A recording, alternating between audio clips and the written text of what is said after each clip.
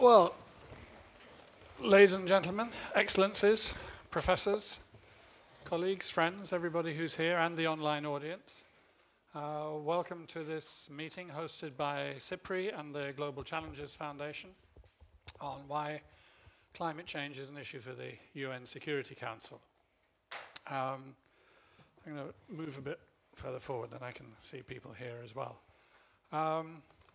We're going to have a bit of a conversation between the panelists, and then we're going to open it up for questions and thoughts from the floor as well. We aim to finish in about an hour and a half or thereabouts. I think the only further technical thing I want to say to inform you or to ask you is, would you please all make sure that your mobile phones are switched at least to silent. It's sometimes good to disconnect yourself from the real world, but have we got Twitter hashtags and stuff? No? No, but if you want to tweet about it, feel free. If I see you tip-tapping on your phones, I will think the best of you. I'll think that you're communicating with the outside world and not that you're bored.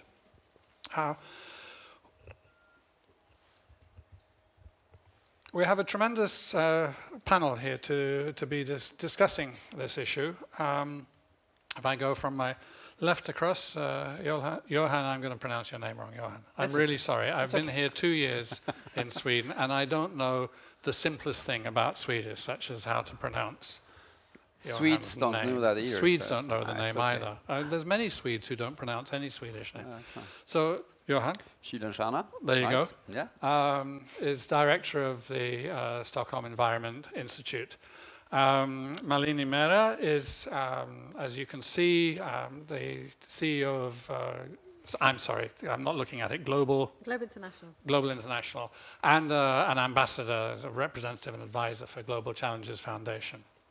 And Malin Mubiok, I always get confused, there's Malin and Malini. It's really, why did we set the meeting up this way? Malin Mubiok is senior research at SIPRI and leading our climate risk program and our climate risk work. Climate change has been on the international agenda for about 30 years. In the 1980s, the work started to be done which really pinned down the issue of global warming, greenhouse gases, and started to move forward. Set up, first of all, the big Rio conference, and then leading on into the Kyoto Treaty.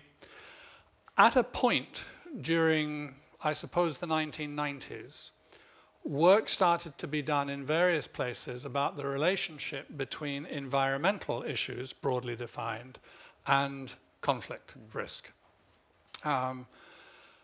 Some was being done in Canada, some in Norway, a lot in the US. In different other places throughout the world, there were beginning to be an understanding that environmental change, or environmental scarcities, as one study named them, could have a major effect on security and on conflict risk. At some point, I would hazard a kind of, when you're not quite sure of your memory, it's not exactly a guess that you hazard a guess, but you kind of a stab in the dark, somewhere in the dim recesses of my mind. I think it's about 2002, 3, 4, that the explicit connection began to be identified, the possible explicit connection between climate change as one of the major environmental issues of our era and security and conflict risk. And I think that issue began to be pinned down from about 2006, 7. There were the reports coming out from groups of retired military officials in the US. There was work that Adelphi, a think tank in Berlin, was doing. There was work that International Alert, the NGO I was associated with in London, was doing. There was work being led by Professor Jeff DeBelko at the Woodrow Wilson Center for International Scholars in Washington, D.C. was doing. So from these different places, work was being done which was identifying climate change itself as a security and conflict risk issue. And that further led to a number of then disagreements, disputes within especially the academic literature. Was there a basis for arguing that climate change causes conflict? Is that what anybody actually wants to argue? Should we be looking not at armed conflict, but at broader definitions of insecurity or instability? That discussion has moved on. And there has been, I think, increasing acceptance amongst governments that climate change does indeed pose in some sort of way some kind of risk as far as conflict and security is concerned. And then the next question from that is, okay, how to address it? And the Swedish government has taken a position which it enunciated very clearly during its campaign to be elected onto the Security Council for 2 years, 2017 and 2018, that it would bring climate change to the Security Council. So, is that right? Why is that right? In what ways is that right? Where do we go from here? That's the bunch of questions which we address today. So I want to start off. I'm going to ask each panelist the same question. And I'm going to begin with you, Melanie. And it's really, from your perspective, what's your take on the link between climate change and issues of conflict, security, and insecurity? How do you see that link? Not, first of all, how should we address it, but how do you see the link itself? How, elevate a question. You've got 23 floors, so that's, 3 minutes. So off you go. I drew the short straw. I'm going to go first. I have to preface what I'm saying by admitting that I'm not a world expert on the issue of climate security, but I've certainly worked on it for up to a decade. And as Dan was talking, I was just thinking back to when I first actually engaged intellectually and organizationally with the subjects of climate security. And it was March the 3rd of the 4th, 2007. My God. And I remember that really distinctly because I founded and used to run an organization in India called the Center for Social Markets. And we introduced the concept of a positive leadership agenda for countries like India on climate change and did a lot of work with business and with cities. But we did a specific program on climate security at that time in Chennai. And the reason I remember it so well is because I had a 9-month-old baby at the time who I was nursing, and I had a 3-year-old who was just turning 3 exactly at that time, who were in the other room. So running this seminar, and it was quite the shock to the system, because at that time, remember, we were just beginning to enter the era of global discourse on climate change. It was the time when IPCC was about to get the Nobel Prize, An Inconvenient Truth had come out. Al Gore was to jointly share that prize. So there was a lot of buzz, a lot of media attention to this subject. But climate security really was, a step in a different direction. And so when you ask me about what the links are, the links for me were self-evident. If everything changes when the climate changes, soil temperature changes, water temperature changes, your access to basic services, such as healthcare, becomes much more precarious depending on where you live and what the social infrastructure is. Your access to water, your ability to harvest crops, sustainability in agriculture, all of these things becomes affected. Livelihood becomes affected. When people's livelihoods and income become destabilized, they become vulnerable, it leads to social tension, which can lead to social conflict, which can lead to more violent conflict, So the connections are there. At the time, we were beginning to make the connections because there was interest exhibited by the defense and security establishment in starting this dialogue. But over the course of the last 10 years, we have developed such a sophisticated understanding of climate risk and climate instability and the need for a managed approach to climate security. And I have to recognize pioneers in that field, such as CIPRI, of course, and also Delphi and E3G and a whole host of other organizations. But so let me give you that. That's a short answer. No, that's good. I mean, so everything changes because climate changes. And therefore, social arrangements which have been based unknowingly, in some ways, on how the climate is, start to break down. And there's the conflict risk comes out of that. So, Johan, how do you see it? Same question. From your perspective, what's your take on that link? Thank you, and thanks for inviting me to this discussion. I think it's extraordinarily interesting to discuss the linkages between climate and environmental changes in general, and societal responses, and even security aspects also in general. I don't want to repeat. I mean, what you broadly answered the question. I mean, if you have all these changes happening, then of course it will have impacts on society, and of course one of the dimensions there are also linked to the connections between people and countries. Thus, there is a security issue. But maybe just add a few things to the discussion. First of all, my background, I have a much longer background to climate. I'm a paleoclimatologist by background, by training, and my focus was to look at climate variability since the last ice age. I'm not going to give you that long story. It's actually short in terms of geology, but still. What is interesting, though, when you studied climatology back then in the 1980s, was, of course, one, climate has always been a big driver for changes happening in society. So from my perspective, it's a bit surprising that we now think, oh, we have discovered that climate change can actually impact on society. If you look at history, there are clear connections between climate variability and the fact that a lot of people left Sweden in the 19th century to move to the US during the Little Ice Age. There are quite strong connections with the conflicts we had in Europe in the 17th century, also during the Little Ice Age, problems in agriculture, etc. So there are, all through history, strong connections. So of course, from that dimension, it's a security issue. And mind you, in the late of the 1980s, the worry among scientists was actually the fact that we were heading to the next ice age. That was the worry. And a lot of scientists argue that this is going to have tremendous challenges for society if we are heading to the next ice age. Then came IPCC, the whole sort of science behind global warming, and we have to shift perspectives that actually what we are heading now towards is a warmer planet. And I think sometimes it's interesting to have that little background and understanding that the climate dimension, of course, has always been extremely important in terms of human societies, relationships, and so on. But just to add a few things and not go into, as you say, impacts on water, that impacts on agriculture, that impacts on food security. It changes the whole dynamics on security because more and more countries in the world cannot be food self-sufficient any longer. The whole trade system becomes part of this. Yes, a lot of security dimensions.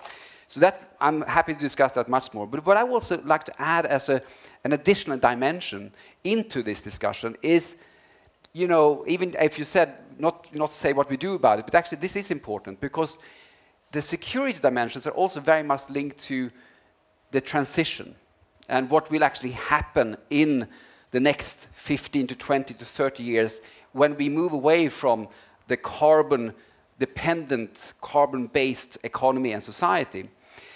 And we will see a lot of discussions around countries that will potentially lose out, countries sitting on huge resources that will lose out, sectors, of course, changing and people associated with these sectors, and we see some politics around this already. And I think this is essential to keep in mind, people losing their jobs and so on. But what is less discussed is, of course, also the aspect of control over new resources. So climate change is pushing a transformation of our energy systems and so on. We get new technologies, which means new natural resources, and also a discussion who controls these natural resources. I mean, rare earth minerals is just one case, and you can see exactly how China is acting already on this market. But I also think we need to discuss much more in relation to planned adaptation, because quite often when we look at security dimensions, we are thinking about migration and the sort of extreme end, climate refugees, even though we should be careful with this term, but still, that's the extreme end. But if we are just looking at some of the really big systems changes that we can potentially have to grapple with if the West Antarctic ice sheet seriously starts to melt, or the Greenland ice sheet, we will clearly have a situation where with time we can see we have to move people. So the adaptation strategies that we are saying countries must have will have big impacts on societies, even if they are planned, even if they are thought through, even if we have the resources. This will include huge social challenges when we start to maybe move people around, not just in poor countries. I mean, take the US, East Coast, Florida, whatever. that I think are also dimensions that we need to link to the whole security discussion, apart from all the direct impacts that climate change will have. Yeah. Right, so the impact of the changes, as Malini said, but also the choices that have to be made and maybe the prices that have to be paid in adapting. Yes, and mind you, I mean, changes. look at some, and to be honest, maybe say more and more countries are seeing the opportunities of the transition also. And the question there is if you have an economy that can change, China, India, and others are seeing we have an opportunity now vis-a-vis the old world who may be stuck in old infrastructure and so on. So, Malin, your take. Thank you. And then, is it on? Yeah? Yeah, it is. Yeah, good, yeah, good. just relax. Just to add on these more broader terms, I think it's relevant to go back what you, Dan, started with regarding this debate and dispute really on this climate change and more of a conflict side and really the security side, those kind of security types of implications. I think it's important to highlight that this debate and dispute is not longer really there. It has been really changed in the tone. You can see it up and then coming, but it's not really there due to the science base and the evidence base about these implications. And I think it's important that the questions today is no longer whether climate change impacts security and peace and conflict, is how, when, under what circumstances. So it's much more a question to understand the reason, the rationale, and the different pathways and how different stressors and things interact with each other in order to lead to more conflict situations. So that is one part of it. And then I think what is also very relevant is in this conversation is also a very strong understanding that the implications of climate change, first of all, it interacts with other processes of change, and which makes it quite difficult to analyze and assess, but it's still there.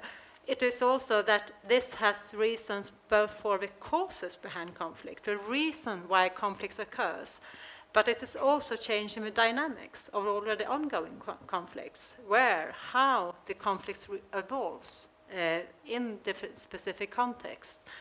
So it's definitely that the scientific, the evidence-based understanding is really much more profound today, and there builds also opportunities in order to how to respond, how to develop assessment, how to develop policy in order to deal with those challenges. I think that is really where we stand today, to start to really influence and increase that work. Then I think it's also very important to highlight, and that draws upon what you already talked about, this broader view, to also have a specific conversation regarding what do we mean by security?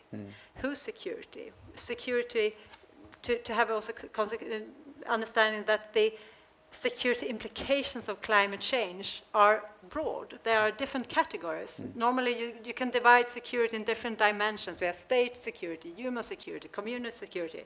And climate change influences all of these at the same time, which really means also in terms of responding to this, it's really a matter which we will come to a lot of different organizations with responsibilities to also deal with these challenges. So I think I stopped there. I mean, I think a couple of things to pick out of that, and then we'll move on to the next set of questions that connect. One is stressing the question of climate change interacting with other parts of the social, political, economic landscape. I think that there is a risk that everybody who cares very much about an issue runs, which is that the risk is that you see that issue as being the only thing that's happening.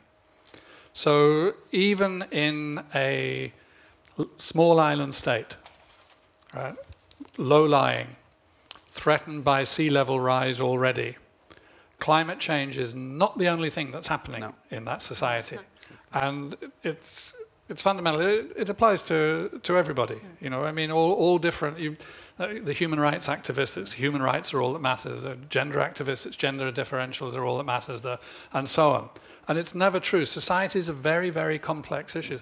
In fact, I think in one way that climate change as a topic and thinking about its consequences is a wonderful doorway into understanding how complex our societies are, both their fragilities and their resilience, which we'll also get to. The other thing I just wanted to mention is that for an awful lot of people, where this debate started was US admirals saying, well, with climate change, water rises and our naval dockyards are threatened. So let's look around the world and see about that. And that is what made some of the discussion of climate change respectable in the US. It's what opened the doorway for some of the discussion of the link between climate change and security. And none of you have mentioned it. I just thought I would flag that up. I'm going to move to Johan now and then come back, and so you get the third in this round with the question, which is, okay, climate change and security links are real, multiple, far-reaching across our societies, across our trading systems, and into the future.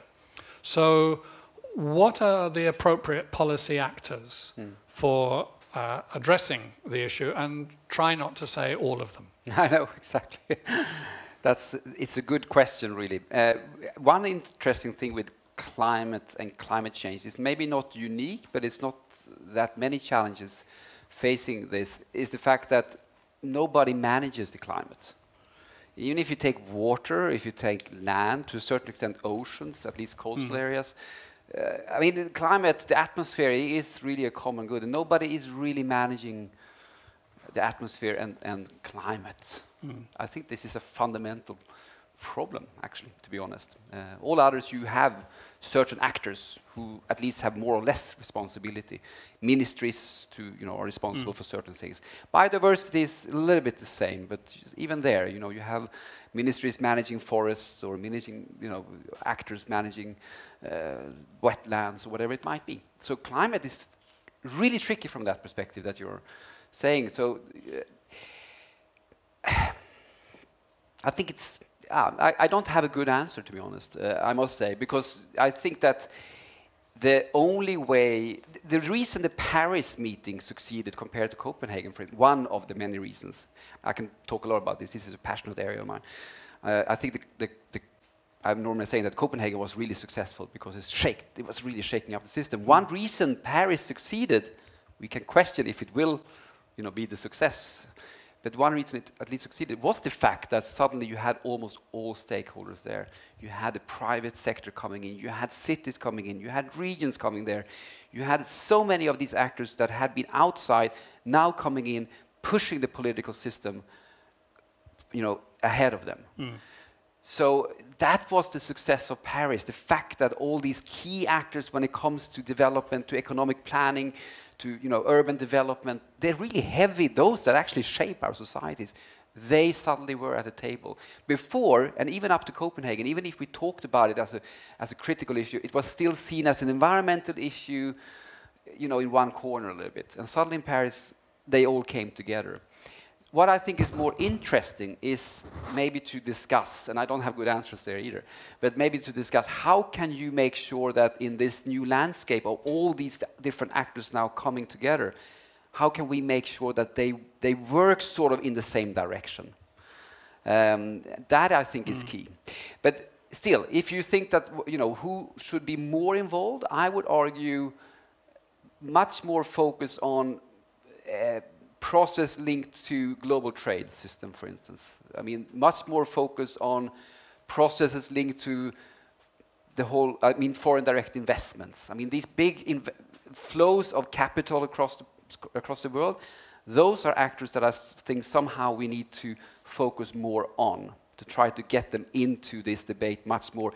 Because again, a lot of people are looking at the climate fund, but it's nothing. It's just a concession to get the Paris through, to be honest. It's important for really vulnerable countries and so on. But if you compare the 100 billion in that to the 90,000 billion that will be invested in infrastructure up to 2030 or 40, 100 billion versus maybe 1,000 billion, it's nothing. So if we don't manage to get the actors really shaping society behind this topic and mobilizing them, we will not succeed. I'm not sure that Security Council, by the way, is that important, but that's maybe for later on. If we come to that. Okay, thank you. Same question. Yeah, I totally agree that in some respect, you can see how climate change influences everything, but of course you need to be much more specific and identify some form of hierarchy here, also some different forms of responsibilities, and also relate to accountability. But if one thinks about, in order to select this, in order to outline and point out who are key, I think it helps to see that climate change changes our relations. It changes how the world functions and how we interact with each other, within countries, across countries. So it changes the relations. And then organization which deals with relations becomes key.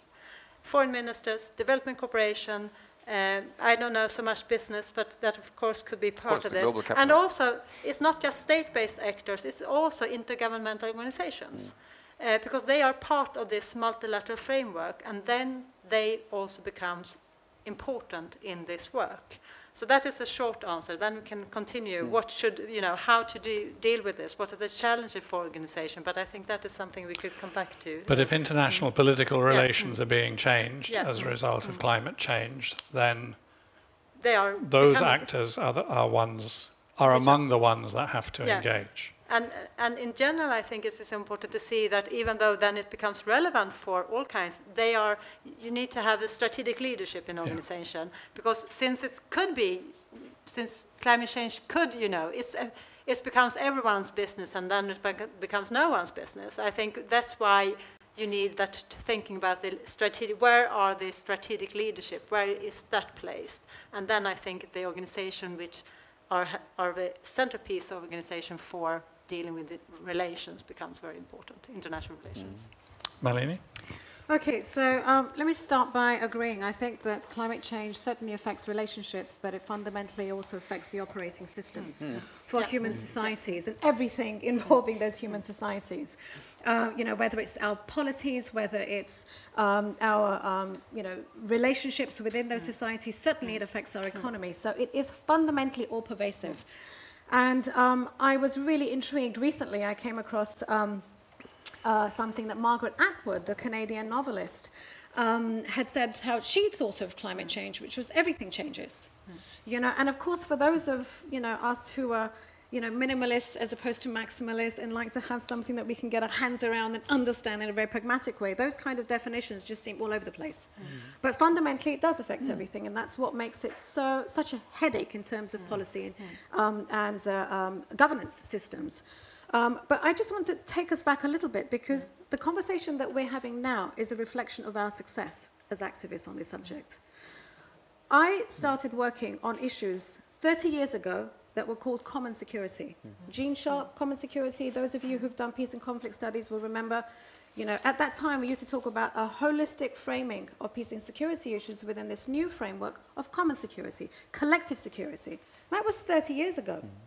And now we're talking about something very specific, which is climate security. But when I started out as an environmental activist, in the early 90s, for us it was a struggle to get anybody to listen to these issues, because they were still stuck in the green ghetto. And we've pushed it so far that I remember watching when CIPRI released its report, I think it was December last year, at the Ministry of Foreign Affairs, your report on climate risk and security and what the Swedish government should do. There was a gentleman there, I believe he was the ambassador from Botswana, and he put it beautifully. He said, we're talking about something that was an environmental issue and is now a security threat. And that shows the distance that we have traveled. And you can just put it as a marker from where we were in 91, 92 to where we are now. When this is an issue that affects everybody. And actually at Copenhagen, I was working very closely with business leaders. I'd made the first film in India to show what India's corporate leaders were doing on climate change, what our green entrepreneurs were doing on climate change. And why did we engage with business in cities? Because we wanted to be where the grown-ups were. Because just environmental activists talking about these issues, nobody was interested in what civil society was saying, what human rights groups were saying, what indigenous peoples were saying. It was only respectable when you started to engage with the economics. And remember, Stern report came out in 2007, exactly. 2008 made a great impact. So the next leap forward for us was when the security and defense community started taking interest. And we were like, wow, we've reached nirvana. Now we've actually got the big boys in the room talking about it. And that's when you had things like the Quadrennial Review, had the Strategic Reference Review, you had any number of top military brass in countries from Sweden, Bangladesh, the United States, Canada, coming together and discussing the security implications. And there was pushback from us as environmentalists. Because we were like, we don't like this. We don't like the, quote, securitization.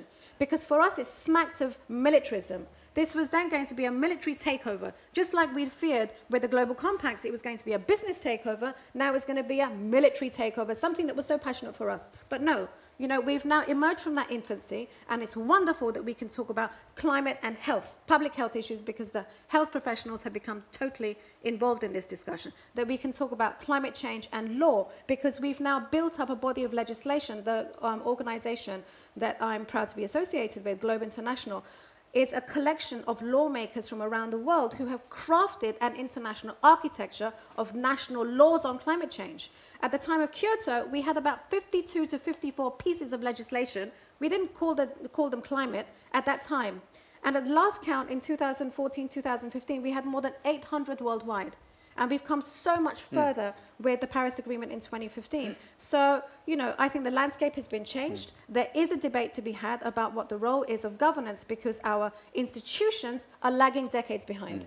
We still have, you know, post-war 1940s institutions to deal with such a modern, complex, interdisciplinary problem. And that's why I think a focus on the Security Council is totally relevant. Can I just say very short? What I found interesting. There was this conference, remember, 2 years ago on climate and security in the Netherlands. What I found interesting, however, Melina, is that when this debate came up, whether it's good or not good to link climate with security issues, I was surprised to see that it wasn't really all the green scientists or NGOs being worried about it. Most of those speaking against linking it too much was actually from the military, because they said themselves that there is a tendency, if you move towards the security dimension, that you get locked into sort of two sides much more. So I'm just, that was... Well, there's also another view from the military side, which is don't make it all our responsibility. And they're used to dealing with governments who find tricky problems, and the military is an organization you can tend to rely on. It will tend to do what the government says. Asked to jump, it says how high, not what's your concept of a jump, which is what the rest of us will be saying. Yeah. So that, I think, is part of the pushback that you get from the military side. But I think it's also true that there was this sort of fear amongst in NGOs, and also expressed in think tanks and amongst research communities, using this, it's not just a buzzword, but it's more like a boo word of securitization.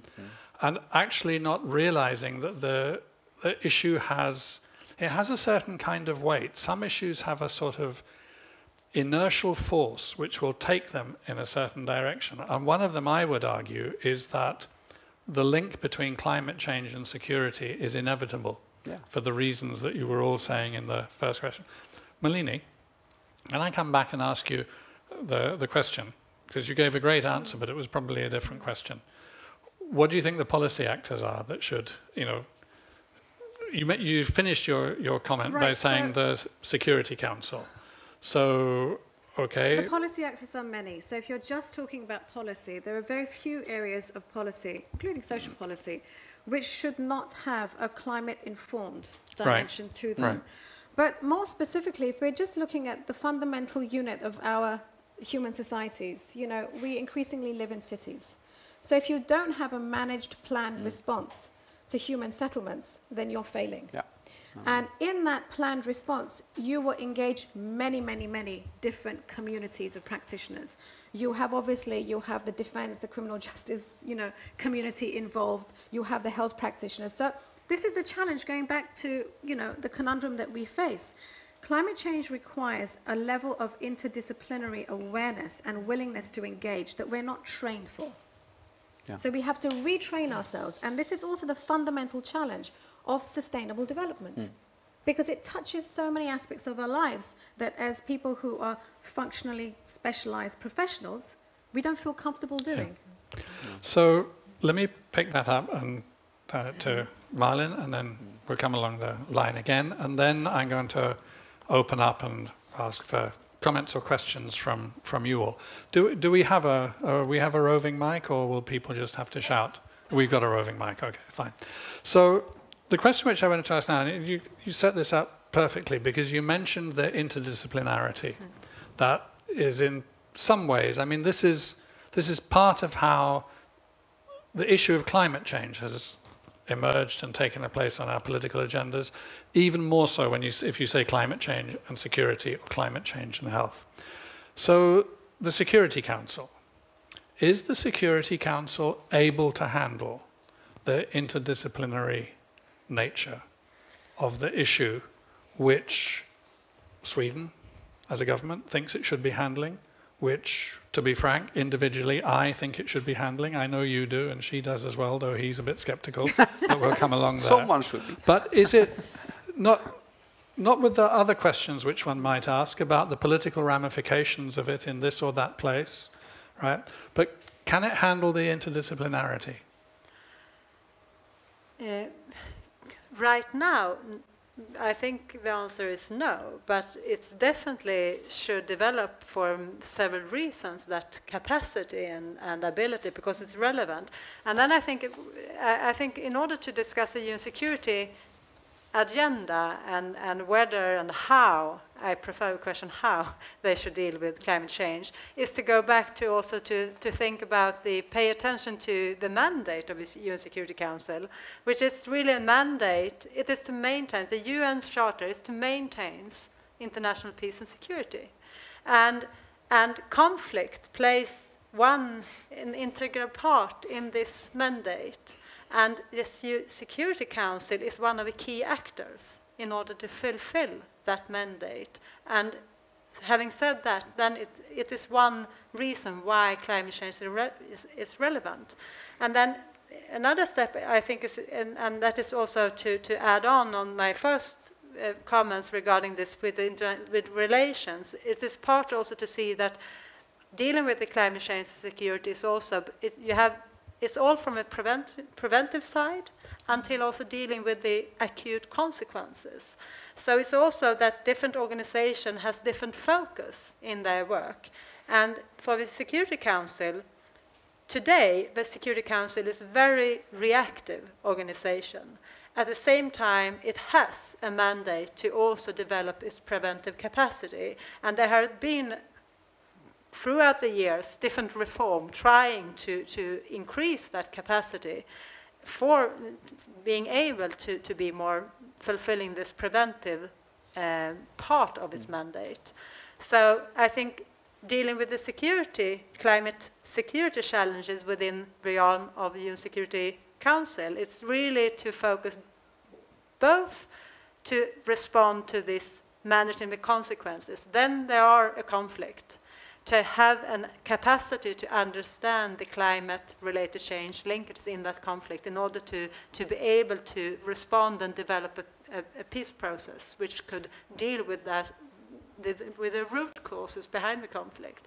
But it's also to pay part in this more preventive work in order for being an organization for diplomacy, for having a meeting, even though it's quite stalemated today, there are the organization we have where these countries are sitting around the same table. That's a reality. Mm-hmm.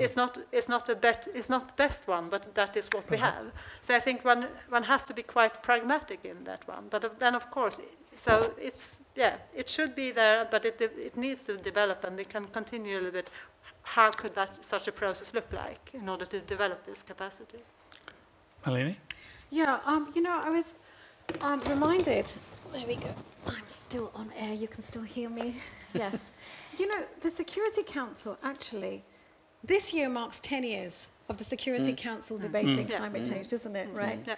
So I remember the first ever open debate in the Security Council was in 2009, and it was initiated by the UK government. Mrs. Beckett, Margaret Beckett was there. And I'd served in the UK government just before then. And I remember that when the council debate was to take place, I mean, obviously the climate activists were absolutely thrilled. You know, we'd got it to the apex of the Security Council's agenda. But I was really surprised and disappointed at the response that it elicited, the negative response. And we've already spoken a little bit about the sensitivities around securitization. But it's relevant to remember who objected. China objected, Russia objected, South Africa objected, India objected. And the reasons that they objected was they said, this is overreach. This subject doesn't belong here because there are other suitable bodies within the United Nations who should and can be discussing it. So the UN General Assembly, ECOSOC, and of course the United Nations Framework Agreement on Climate Change, which at that time, everybody was involved in climate negotiations, so people wanted to shut down the conversation and keep it to within the confines of the negotiation. Then we had another round in 2011. 2011, again, it was an open debate. So everybody debated, it was a formal thing, and this time it was hosted by Germany. And what was unusual about this was that although you had the usual suspects, the G77, the non-aligned movement, the Indias, the Chinas, the Russias of the world, objecting, you had the SIDS, the small island development states, right, the vulnerables, AOSIS, which en masse objected to the objection and said, we are here because there is no other issue which is of greater relevance than our own security and we're going under. That was really powerful. And in 2011, I think it was the representative from Nauru who proposed that there should be a special representative on climate and security, and saying that the Security Council should have a mandate for reporting on climate risk. So they gave two specific proposals, neither of which ever saw the light of day. And this is going back 6 years. You fast forward, there were similar debates, not open debates, because then people learned there's going to be such pushback from the Chinas, the Indias, Russias of the world. My God, we're not going to have an open debate. So they resorted to something called the ARIA formula, which is effectively an informal discussion, right? So since then, we've had these informal discussions. It was Spain and Malaysia which had one, the United Kingdom and Ukraine. There was another one with SIDS, I think, which was facilitated by New Zealand. So there have been a number of them, right? And again, it's all been blah, blah talk. But at least you get the talk on the table and it's recorded. What I think has caused a shift now is Paris. Because that landmark agreement in December 2015 means you can't go and whine about keeping it in a cupboard, right, in the UNFCCC. Because that debate has broken free. And we now have everyone and their dog and cat involved as practitioners, right? So we've got all the subnationals engaged in the discussion. We've got business engaged in this. We've got the Pope and the faith communities involved, in addition to the usual, you know, troublemakers, NGOs, activists, etc., right? And so it's a debate which has broken free, which means that the Security Council, because the security links are so blindingly obvious, they would be to an infant. Okay, it doesn't require maturity or sophistication or you know, Harvard PhD to understand that there are clear security links. So I think it's changed the receptivity of the Security Council. And we did have a chink in the armor of Security Council members this year. Because if you'll recall, there was a resolution that the Security Council passed in April this year, which referred to the Lake Chad Basin because of the catastrophic drought which is taking place in the 4 countries in the Lake Chad Basin, in the Sahel. And the Security Council members actually went out to the region and they did an investigation and they came back with the first resolution that includes a reference, mealy-mouthed though it is, on climate change. So that's there.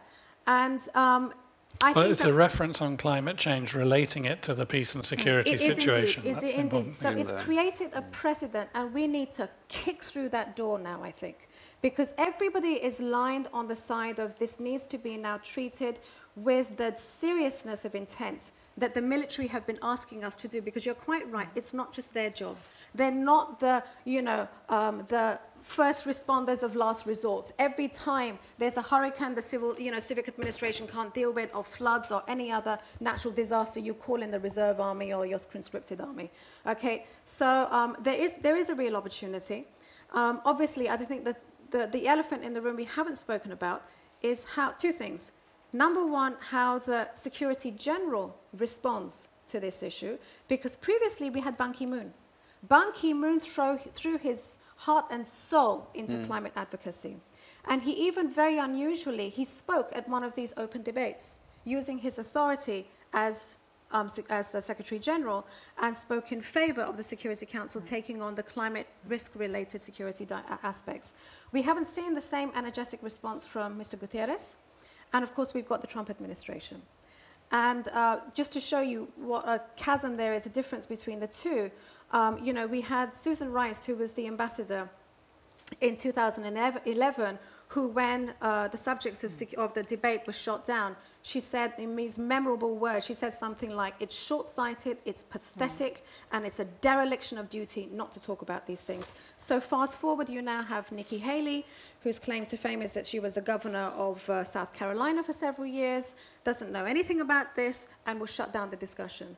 So there are some real politic problems that we have, but I think we have made the case and won the case in a court of public opinion, and we should be very determined in how we go for resolve from the Security Council. So when Melini goes kicking down that door, are you following on, or are you trying to hold the door? Well, I don't have so much to add after that intervention, to be very honest. Are you persuaded? I'm persuaded. I'm persuaded. No, well, I mean, I normally say that I am a bit skeptical about linking this to the Security Council. I mean, and I guess it's for the reason that I'm not always sure that the hard security framework or, you know, architecture is the best place for issues such as climate change. While, of course, I 100% agree that there are all these connections. It's just that there is I feel that sometimes there is a tendency for certain bodies to really lock positions, which doesn't really help finding solutions. Maybe Security Council is changing. And I think, I mean, I would be more than happy if we continue to see a positive development. I think it's great what SIPRI did also, you know, together with Sweden, organizing the session in New York. I'm pushing it. I think it's really important. I'm just worried that by linking it too much to this agenda or to this body as the key body in the UN system for security issues, also carries a risk with it, that it becomes part of the political game in the world between, you know, different powers. While we have seen the positive development in terms of the Paris agenda, you know, meaning that we work more bottom up, that it is more about getting cities and companies and whatnot together and work. I mean, that's also the strength of the US right now, is the fact that Trump can decide whatever he wants to a certain extent, or try to decide. But there is so much pushback, and there's, you know, there's so much positive process going on already. What you describe, I think, is more the Security Council responding to that than taking leadership. Yeah. So maybe that is more the question. Yes, it is an issue for the UN Security Council, but I wouldn't think we should look at the Security Council for leadership. I don't think that this is what the Council has shown in any other, you know, in most other conflicts in the world. I don't expect it to show leadership in this case as well. What I think is interesting sometimes is to look at other political bodies. So while sometimes you may have strong conflicts between countries at the global level, in global bodies, you can sometimes in regional bodies actually find interesting possibilities for collaboration. We have worked a lot with the Arctic Council, for instance. And even if you have to be careful in the Arctic Council, you shouldn't talk about natural resources, for instance, or whatever, because it becomes a national issue. But still, in the Arctic Council, you can actually have a quite open discussion about climate change in the Arctic region. And there you have Russia and the US, and you have Canada, and you have others. So I'm all for, and I think it's great, and I think we should try to change the Security Council. I think we should try to get it in. They are infants, of course, if they don't understand that there are linkages. But the question is, so it's an issue, I can agree on that, but I would be very careful in pushing too hard to make the Security Council owners of the issue in terms of international relations. Right, let's come out to questions and comments from the audience, and I think you're right. And we'll come in with views about these key issues. Just two quick comments. One is Paris Agreement. Going into that, especially the last 6 months before the Paris conference, there was a heavy push to treat the Paris conference as a peace conference. And that was made explicit in the build-up to it, coming quite strongly from the French hosts and the French organizers. And the other thing you said, about it becoming part of the political game. I think it is. I mean, I think that's where we are. Climate change and climate change issues are a part of political relations between states and within states, and within between the different levels, if one wants to use that language, between cities and provinces, provinces and state and intergovernmental organization. And that's not avoidable. So, in part, the tactical or the strategic question is, do you kind of grab that and say, okay, it's got to be on the Security Council because that is the highest level body in the world. It won't show leadership, but it's the forum where it has to be discussed.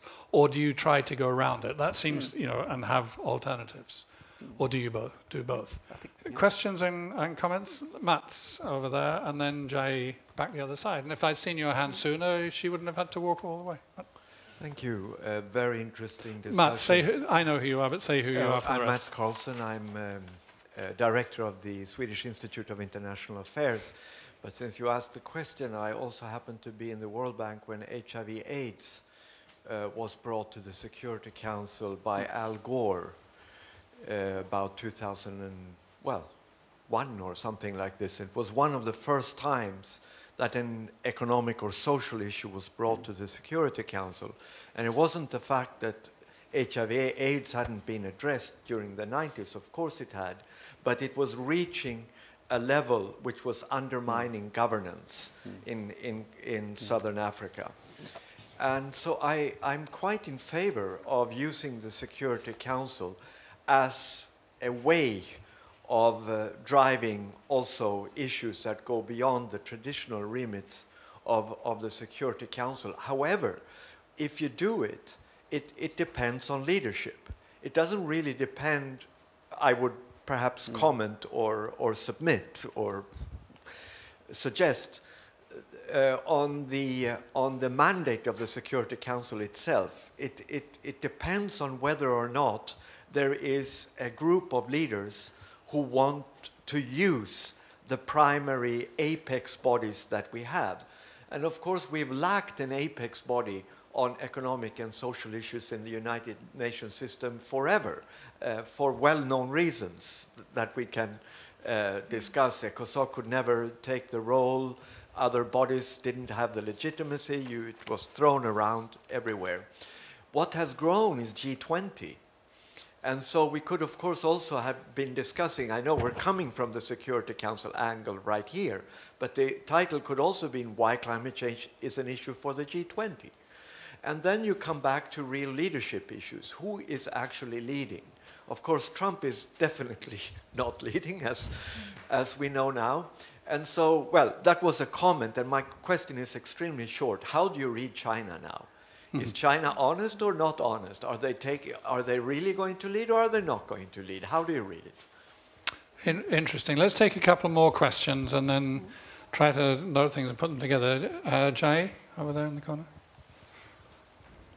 And again, say who you are, because though I know you. Yeah, my name is Jai Zhao, and I work at SIPRI. I have a question, and I want to bring it back to what was referred to as kind of the secondary indirect effects of climate change, which may also be the response that we have to climate change, and this question of whose security. So I'm talking more about these issues of green grabbing or biofuels and the other things that were mentioned, including not only just climate change, but also other things on the agenda, which may be social justice, inequality, broader issues of development. And should all those those issues also be linked to the climate agenda? Are they? I mean, they seem to be already, but I just want to ask if that's too broad of an agenda, if we should be addressing climate change only, or if that has to be really incorporated into a more kind of global social justice campaign in order to make sure that the response that we have is equitable, is actually in favor of everyone's security, not just the security of few. And in that regard, I really want to, I fully agree that this issue of flows of capital that is part of how our entire global economy is structured. So what kind of fundamental reshifts can we make in that regard? Thank you. And a third question here.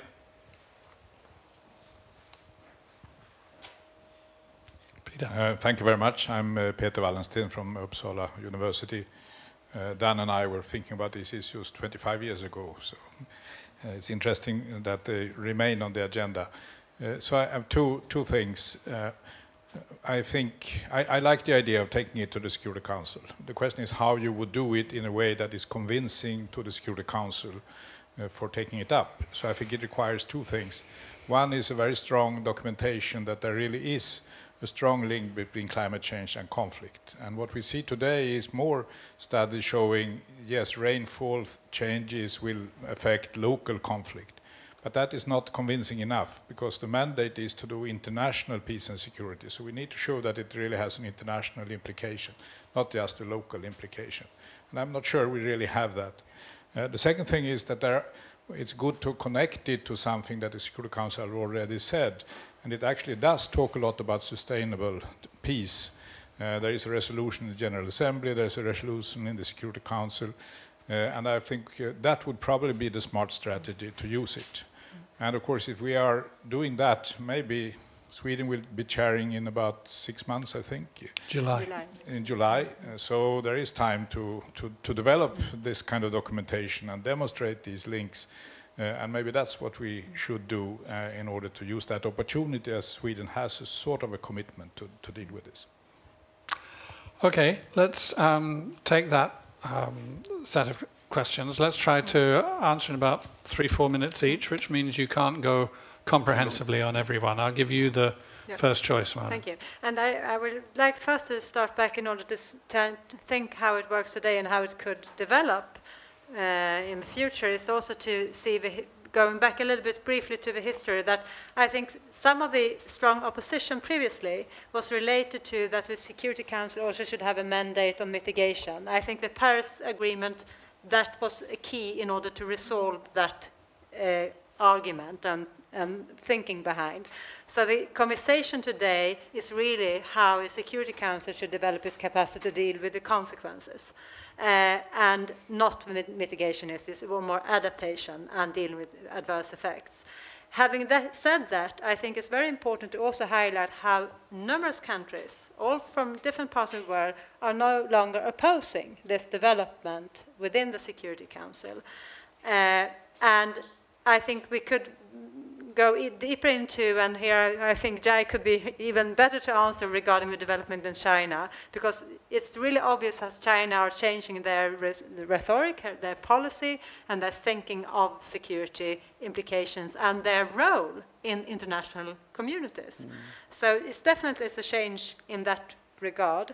Thinking about talking about the role of the Security Council, it needs to be taken together with also the SG office and the role of the Secretary General, because they are working very close. It is the SG office who provides the reporting into the Security Council.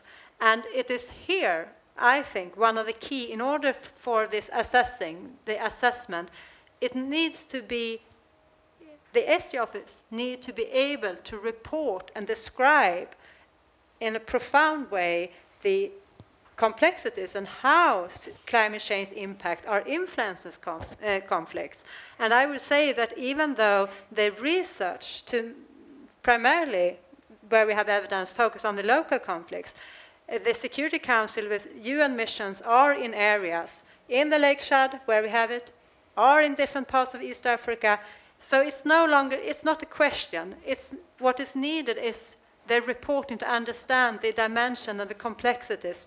That it is there, but it's not really translated in a form. And I think this, with the resolution on Lake Chad, really saw that the resolution is quite proactive. It also asked for this capacity to make appropriate risk assessment on climate change. And then the SD report comes a couple of months later on the Lake Chad. Climate change is almost, I don't think it's even mentioned. Barely. So you start to have some form of capacity to inform the system about these questions. About Well, that's what you need to have. Yeah, is that's that, what you need to have to start where. Otherwise, if you don't even have a appropriate system for knowledge provision of already available knowledge, then it's very difficult to start developing a possibility to develop how to deal with those. So you need to start to feed the system with this knowledge which are there. So there needs to be some kind of point in the SG's office which could handle the documentation that Peter was talking about, for example, and translate that into a form that fits the Security Council. I'm going to go Really? last because I'm just collating my points. Ah, Oh my God. and you think mind. I was trying to collate my points as well, but okay, I can try. A lot of interesting questions. Again, I'm also absolutely not an expert on China, and I think I've talked to a few colleagues at SEI working exactly on this, the transition we see there. And what I think is interesting is, of course, that they bring up a lot of other aspects that obviously is driving policy changes, which you think sometimes that this is a policy related to climate change, but obviously there are other aspects. They quite often, local air pollution is of course one issue in the cities, and the middle class growing and pushing, for change, of course. Same happened in Europe 100 years ago. The fact that there has been a huge overcapacity in terms of production of steel and so on. So, someone argued, I don't know if it's true or not, but that one of the reasons Margaret Thatcher obviously spoke about climate change because that was a good way of saying that we should close the coal mines. So, politicians are smart sometimes. I don't know if it's true. It's probably not true. But also because I think countries like China, but also India and others, they really see the opportunities of the new economy. They do that. They see the opportunities. And I think we do not speak, we talk a lot of politics, but what is obviously happening outside of politics is so interesting. And I think technological development in terms of, for instance, renewables, disruptive technologies, they change politics. They drive politics. I remember, I think it was 2 years ago, listening to an environment minister from India basically saying that we will never, leave coal because it's so cheap. It will never compete with coal. It's so cheap.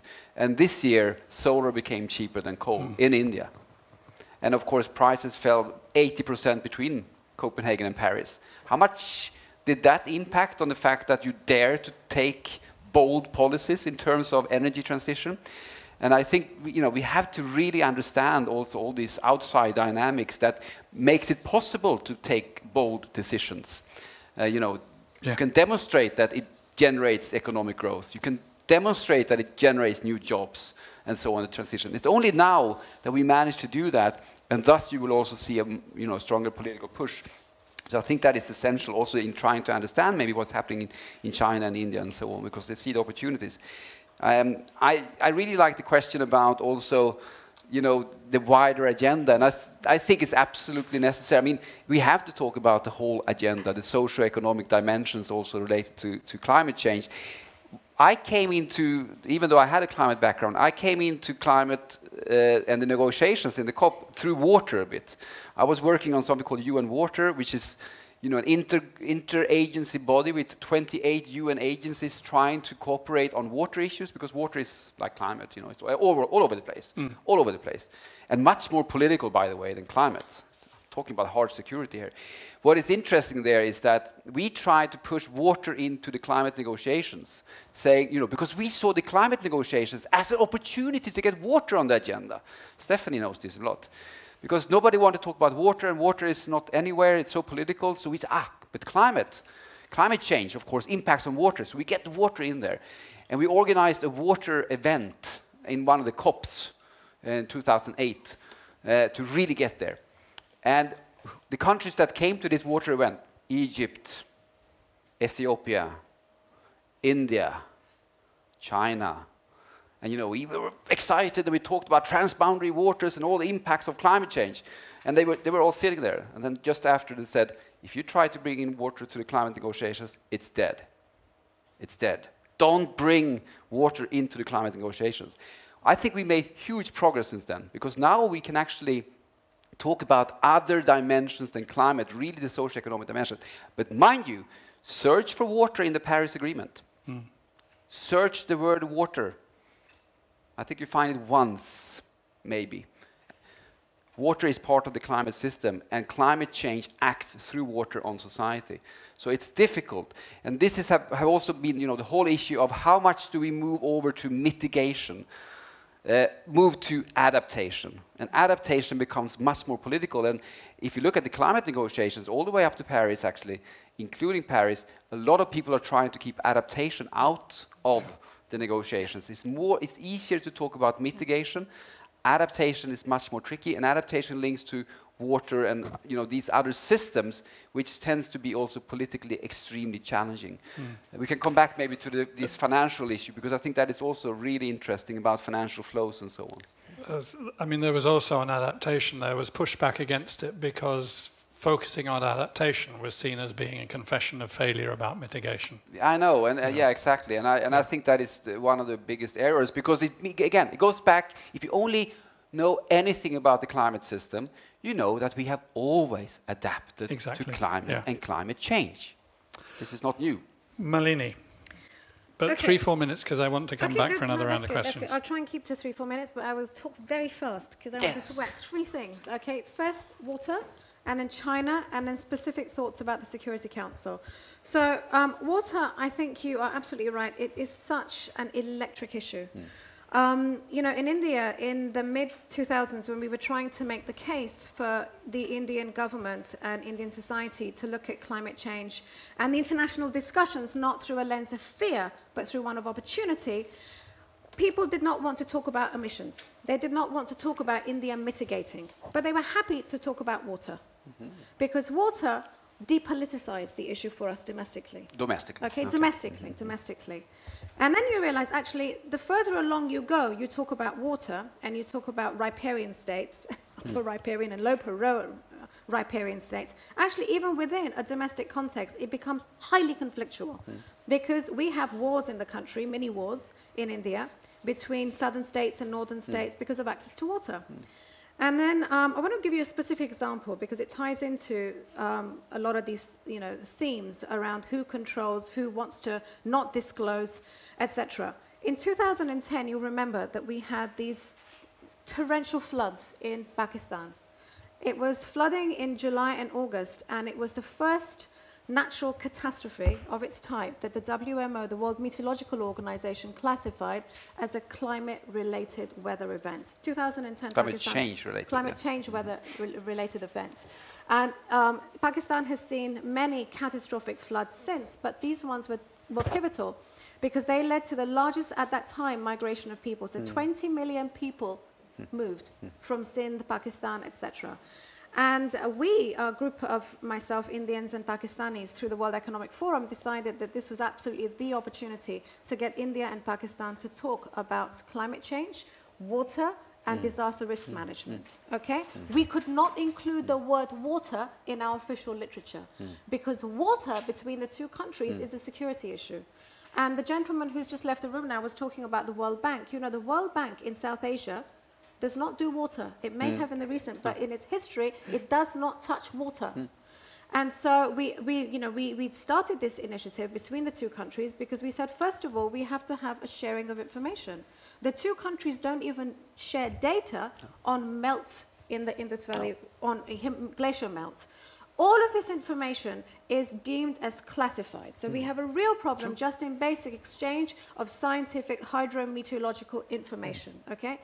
Now, just wanted to flag that. What can China do? China, I think, yesterday was really quite a red letter day, no pun intended, for China, because at the 19th Party Congress, it was obvious that, President Xi's ambition is to become the new supreme leader in the trajectory of the Mao, and the Deng Xiaoping. And so he spoke of absolutely, it was breathtaking. He spoke of China as a global power. Not we are striving to become powers, we are already regional powers, but China as a global power, China now extending its sphere of influence beyond One Belt, One Road to the globe. Now, there are some people who would quake in their boots, but I think on the climate change agenda that China has a lot it's the safe area for China to exert leadership on. I mean, you remember, when he went to Mar-a-Lago in spring to meet with President Trump, he didn't shy away from talking about climate change. He did talk about climate change. Now, I remember I used to be in the UK government leading on sustainable development partnerships with countries like China. And of all the countries I was dealing with, India, Brazil, South Africa, Mexico, China was a dream to work with, because more than 10 years ago, the officials were serious. They had such a seriousness of intent of managing their environmental challenges. Now, it was pretty obvious even at that time that the key motivation was because this was a source of social and political conflict. And it was a conflict management strategy and a conflict prevention strategy why they had to deal with environment. So environment, ever since then, has become a safe area to play and have a public debate around these things. It hasn't shifted because China then moved from fear to economic opportunity and started making the investments which has seen it become the green superpower on climate change. Okay, I'll stop on China because I could go on forever. We can have a separate discussion just on China. But on Security Council specifically, I think there are 4 opportunities. Number one, it does not take, and I totally agree with you, having worked with politicians for several years now, decades, politicians by nature do not leave. They are receptive to what the public demands of them. And a good politician will frame the narrative that she or he is hearing from the public, make it their own, and exert leadership. But they are a reflection of what we ask them to do. So the Security Council is in a position right now where maybe 1, 2, 3 members of the P5, 1, 2, 3, 4, 5, 6 of the 10 can actually make a case for the Security Council acting under its own authority on the responsibility to prevent agenda by doing really simple things, right? So right now within the UN system, we have member states who report on food security to the relevant bodies. Food security to the FAO, okay? So environmental risks to the UNE, I have to remember, United Nations Environment, it's no longer UNEP. On health issues to the WHO, etc. But there's nobody on which you can report to on peace and conflict and security risks related to climate change. Why not have reporting and disclosure become the norm, just as it's become the norm for member states and a whole variety of other issues, and certainly for businesses and states and regions, because they're doing this already, reporting and disclosure. The second thing is that I think the Gotta be quick. Okay, whiz through this. Secretary General missed an opportunity by not reiterating Chad climate security issues in his report to the Security Council. I think this shows a lack of courage and a deficit of leadership, because he could have. He has the authority to have done so, and I hope that he will show that he can do so. Thirdly, I think we have a real opportunity through the retired military leaders from key ranges of countries to actually come forth and demand dialogue with the Security Council on these issues. I think we've got to come to that point where we should be doing that. Final point, we haven't mentioned this, tipping points. There was a really good report last year by E3G, I think they came out with it in June, July last year, which looked specifically at the role of climate risk in the Security Council. And they spoke of the fact that no individual institution at a global level is monitoring, gathering data, monitoring, analyzing, reporting on tipping points around the world, okay? Whether it's permafrost, whether it's methane hydrate release, whether it's boreal forest dieback, you name your climate horror story, nobody is doing that. So there should be some kind of a working group within the Security Council. I mean, there are any number of institutional devices one can come up with, but I'll just leave that thought with you. Maybe I would. Great. Another set of questions. Report. So, I think that would be a great idea. Who's next? There. Pass it back. Mahakala, and I'm from the University of Helsinki. And I would actually like to ask a question that was asked from me by some journalists, I think. That because usually, like when you have a common threat, it's somehow should sort of, you should combine your forces in order to fight it in a way. And clearly climate change is a threat to the whole world in a way, so it would be ideal in a sense to be that kind of a threat that kind of makes all the countries in the world to fight against it together. So why do you think that it seems to me that it's more like being this kind of a dividing thing, that countries have sort of allied with each other and had different opinions about how to fight climate change. So why do you think, and is there any chance that that this could change and we could find some kind of a common sort of way of fighting against climate change? When the world needs cooperation more than ever, why is it why is there more division? One here.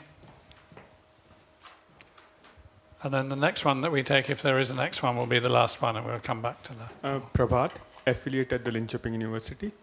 I work on climate policy at the national level, and I was wondering that in climate negotiations, we have gone through the path of Kyoto Protocol, which was very much top down, and then we've come to Paris Agreement, which is largely bottom up, but one can argue it's hybrid architecture. And now it seems like with UN Security Council, you're again going top down, you're going up. Do you foresee, what would be the nature of a hybrid architecture within the UN Security Council? Or is there any possibility, or would it largely be a top-down architecture? Great question. Another one, last one? Going? Yep, over here to the right. Was there another hand about to come up over here? No, okay, yours is the last question. Christopher Berg, formerly with CIPRI. Now I work with responsible investment. So tying on to that, yes. Jay raised the question earlier of economic flows and the economic system. What is the responsibility? And is it only something that we need to regulate, or is it something that could actually lead? Thank you. Okay, let's come back in the opposite direction. Johan, Malini, Malin, and I'll take the final word. And I focus then mostly on the first question, and maybe I have some comments on the third one. But it's a tricky topic where, you know, I would not claim any expertise, but I'm just saying that I think it's really important that we look more into this. But on the first one, you know, can it be something getting countries together and, you know, really making collaboration the focus? I think to a certain extent it has. I mean, this has been the change over the last couple of years that many of us have tried to describe. There are many conflicts still and so on, but still, you know, compared to many other issues, I'm fascinated how climate change has really gathered a lot of actors from, you know, from business to cities to countries to whatever, and still recognizing that we have a huge common challenge. And as I think you said, Malin, in the beginning, we are past that conflict we had before. Of course, there are a couple of climate contrarians still, but we have really come out of that box. And if you look at a really great majority, regardless if we are talking about business, even from the fossil sector itself, you know, they recognize that this is a challenge. However, I think there are a couple of fundamental problems. One is that we are starting from very different conditions in terms of the urgency, you know, dealing with effects. Sweden is a case in point. You could say, to a certain extent, it's surprising that climate change is such a big issue in Sweden, because we are one of the few countries where, you know, really the impacts are quite, direct impacts are quite small.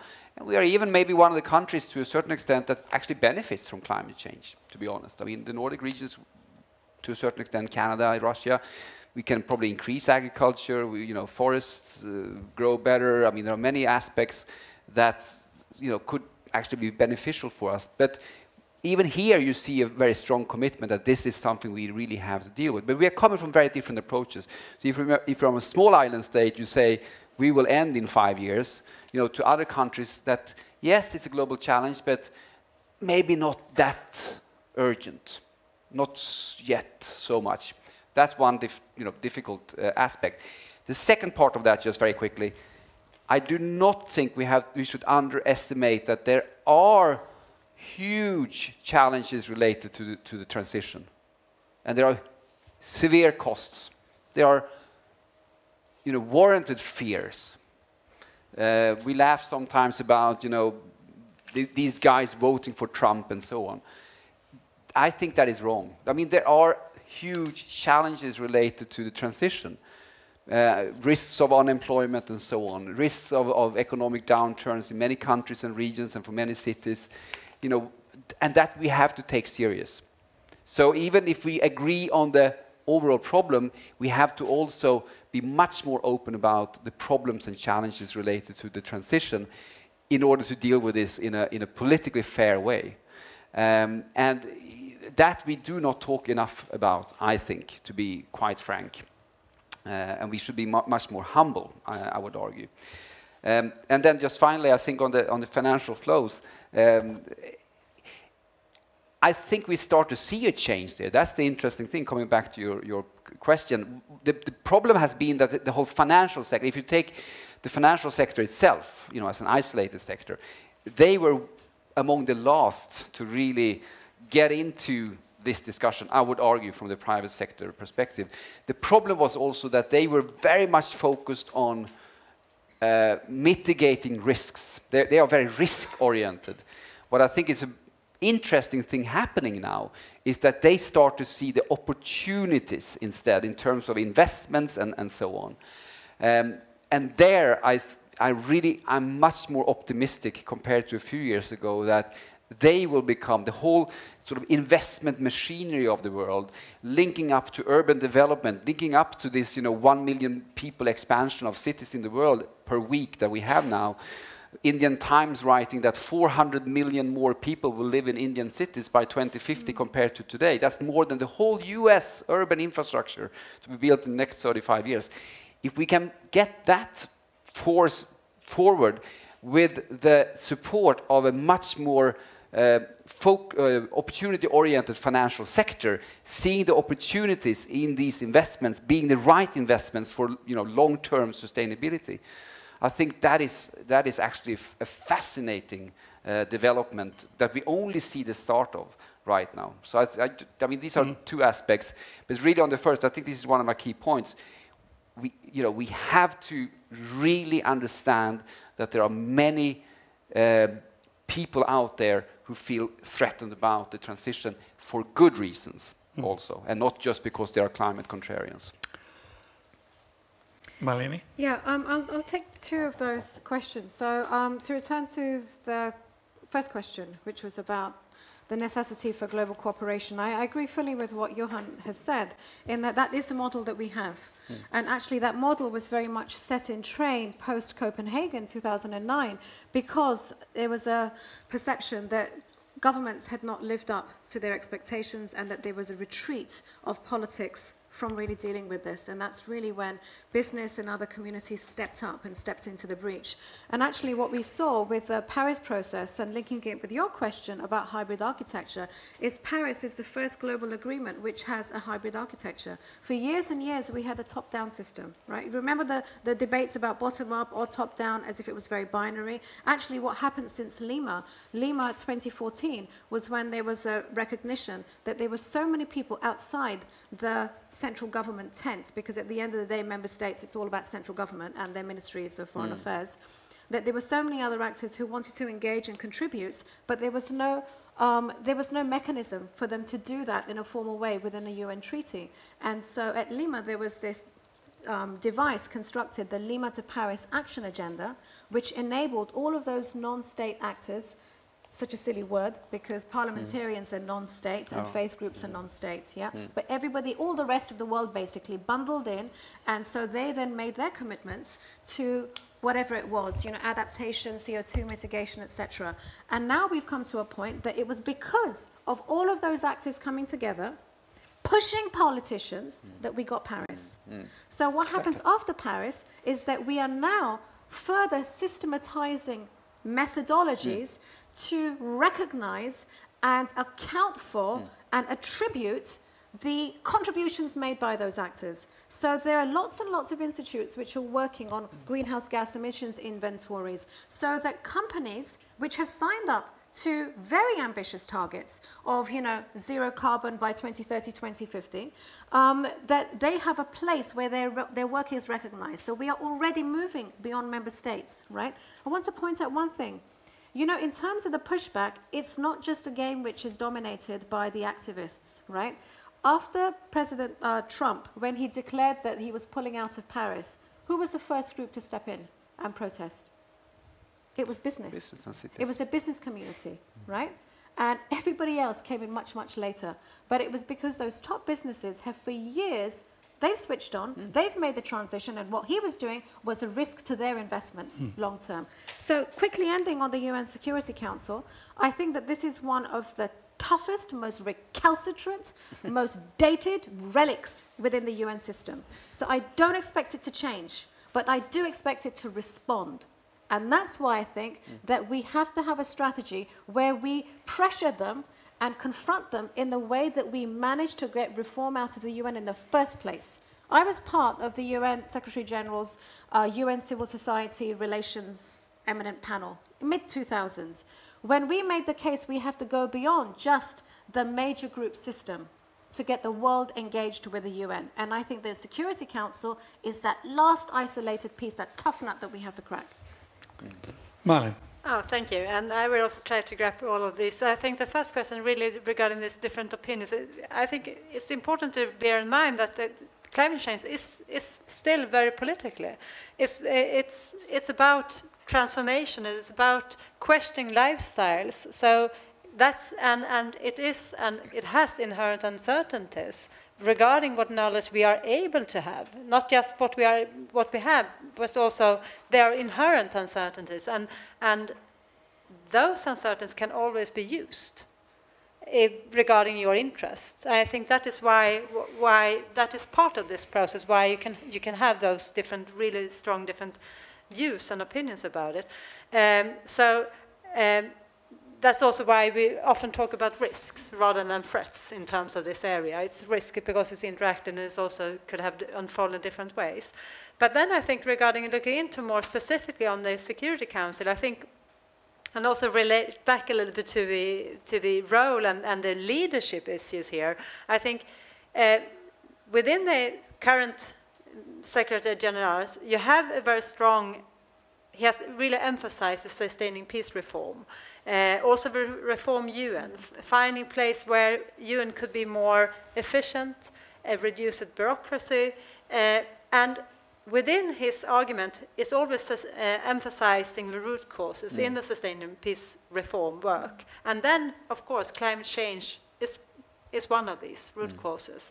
So you have it in that regard, it's there. But then it is this, how to achieve this leadership role, because the leadership role within the UN is also need to take place in the SG office. And then that is also then related to the Security Council and the Security Council mandates and its work.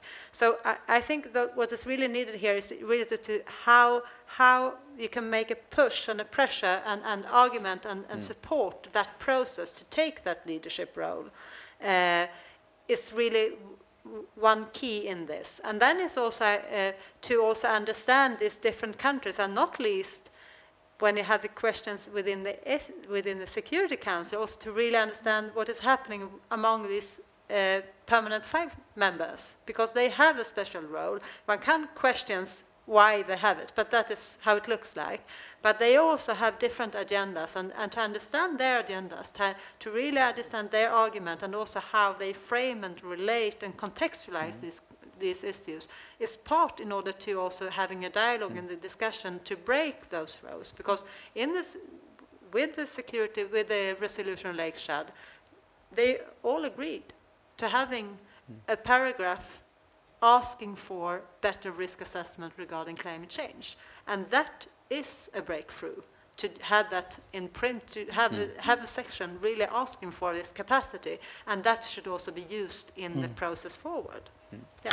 And I think what's so interesting about that is that it did come after the visit of the UNSC Perm reps to the region, so they saw. And there are places and there are times when it is simply hard, however diplomatically astute you are, it's hard to say that reality is not happening. No. I think there's a couple of quick points which I want to make, drawing out of what has been said and discussed. I think, first of all, the UN Security Council has a role. Climate change is an issue for the Security Council.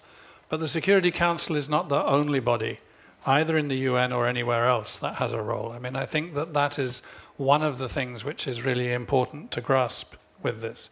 So the UN Security Council will also need some astute guidance from within it, from elected members, from the P5, from the SG himself, and from the kind of assessments that come through the SG's office about climate risk, as to how not to overreach. Because I think, Jai, you asked the question, do we have to deal with this full range of connected issues to climate change? I think the answer is yes, we do. As researchers, as individuals, as activists, as citizens, as institutions understanding the problem. But does the UN Security Council have to deal with that full range in each and every resolution that it passes about a security question or even a climate question? Not necessarily. That may just overburden the system to do that. You may lose efficiency because you are going for comprehensiveness. And the other thing, I'm not quite sure whether this amounts to a hybrid notion, right? But I think that whatever change happens in the Secretary General's office, if there can be a place which can handle these risk assessments, it's bound to be quite small.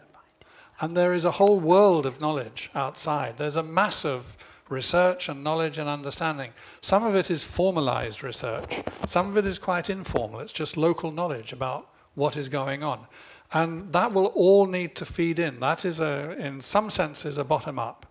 But unless there is something at the top which can catch that, translate that in a way that works. But I think that's a relatively straightforward thing to do. If there's the willingness to do that, to set up such a unit or a cell in the SG's office, it's a task which can be accomplished. And that, I think, is where I finish with this. A better world is actually practicable. It's doable. So let's do it. And let's thank the panel as well for great comments.